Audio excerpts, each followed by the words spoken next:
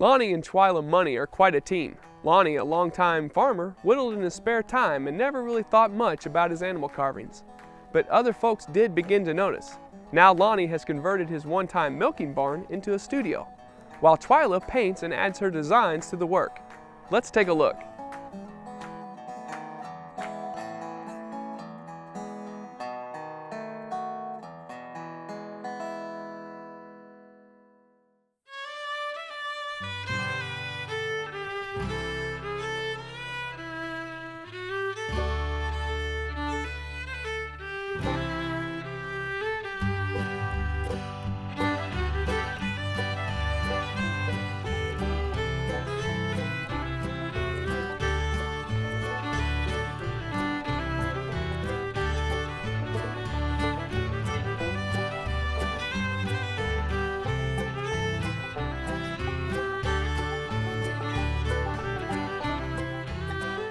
I've always had a desire to be creative, to do things.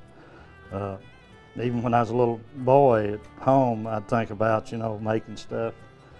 And I remember my dad, when I was about 6 years old, he bought me a pocket knife for my birthday, and I've always been, enthused with knives and just be creative, And then later on, I was with my uncle, and he sat down, he whittles out this pistol out of an old shingle.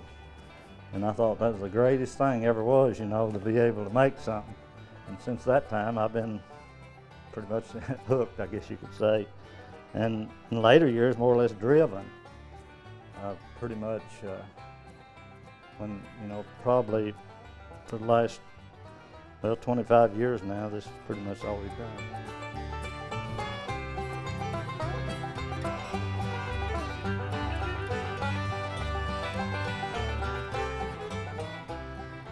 Never had no interest in painting. Never took a class in school when I was in school.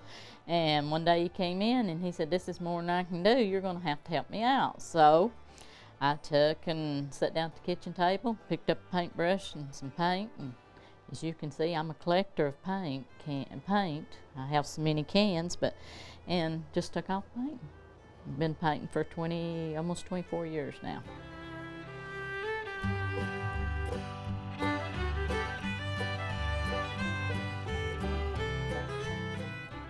Farmed for years, but it's always been in the background, and it seems like I can get just a glimmer of something in my mind, and it'll take hold, and then it won't let go till I have to do it. I have to complete it or either start it.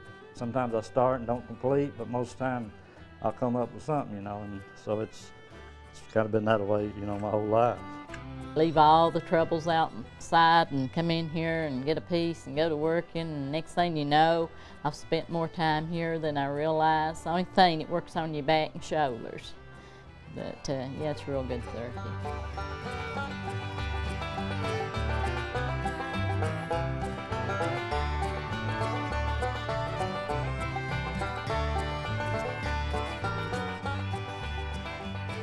I've been doing it my whole life, really. When I was just a boy, I always wanted, and had a desire to carve, and I didn't really realize at that time, what made it actually, but later on my grandmother told me that my great-grandfather, he was a wood carver over in Switzerland, and she showed me some work that he'd done, and I guess, it's kind of inherited from him.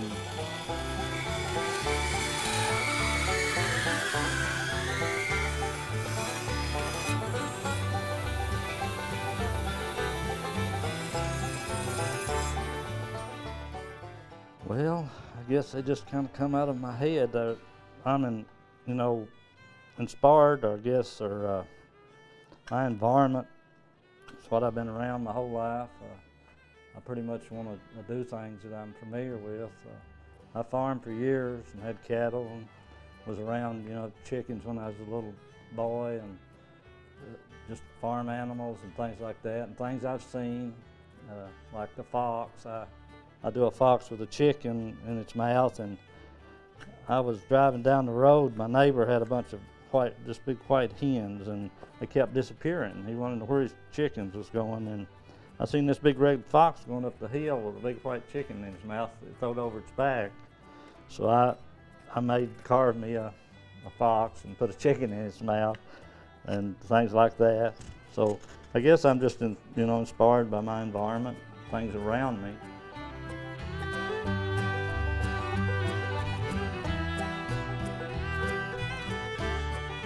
I've had a lot of comments about how I do it, and the style I do, and the colors, the brightness is what a lot of people talk about my work. The bright colors I use and how it brightens up their shops, and it just puts a smile on people's face.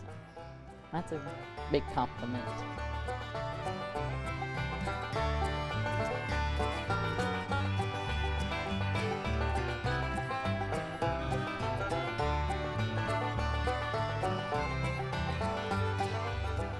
What I love most about Lonnie is he's a kind, gentle person. He's ambitious.